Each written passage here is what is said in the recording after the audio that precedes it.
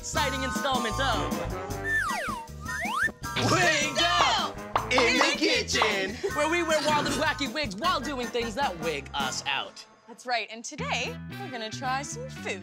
That's right. Food, that doesn't sound challenging at all. Bring it on. Boom! Here it is. Are those crickets? Yeah, the crickets. Are we sure crickets are even real food? Well, you know what? I've actually never tried crickets before, but I heard that they are a future food. I heard that they're actually pretty tasty and they're good for the environment. Oh, that's cool. I'm in. Oh, I just jumped out of your hand.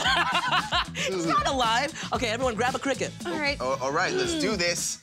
I'm gonna try a small one here. Yeah. Oh, that's a good one. Oh, it has antennas. Oh, it's got antennas! So does mine. Look. Oh, I want to grab one. Antenna buddies. Wait. This one has legs. Right there. Oh! Oh my goodness. Legs and wings. Okay, you guys ready? All right. Here we go. On the count of 3. Ooh. 1. I'm really nervous. 2. Let's do it. 3. Oh, the head! It's It's it's definitely crunchier than I thought it would be. Woo!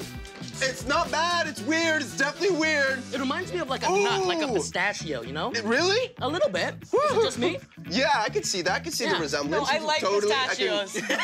Ooh. So you're not a fan?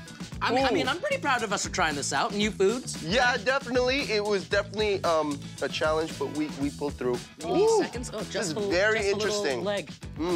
High five for trying new things. Boom! Woo. I guess you could say that the crickets will never bug us again.